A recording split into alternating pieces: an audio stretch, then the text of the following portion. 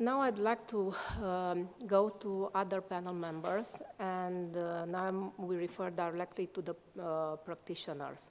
So I would like Mr. Costovici, who is a reputed oncologist, to tell us how do you feel about personalized medicine in the Romanian actual context, and how do you what is your feeling about the future?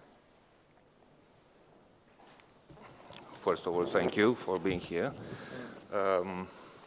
Well, I see personalized medicine like a madness now in Romania, but we have great hopes from the National Insurance House because I think this is the future for our treatment, for the treatment of our patients, and I think this is the best.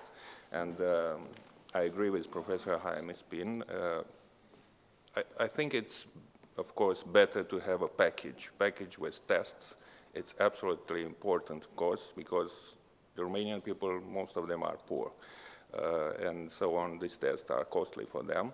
But I think if the National Insurance House made a little effort for paid this kind of test, maybe a part of that, we can do economy in the therapy, because now in Romania, and I'm sure that in almost European countries, maybe in the US, most patients are over-treatment, that's for sure.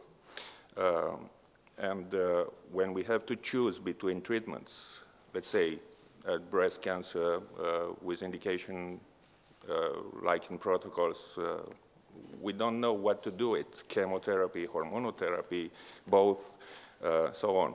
So when we are going to do such genetic tests, we have a clear mind for sure, and we know what's the deal. So I'm optimistic, that's for sure.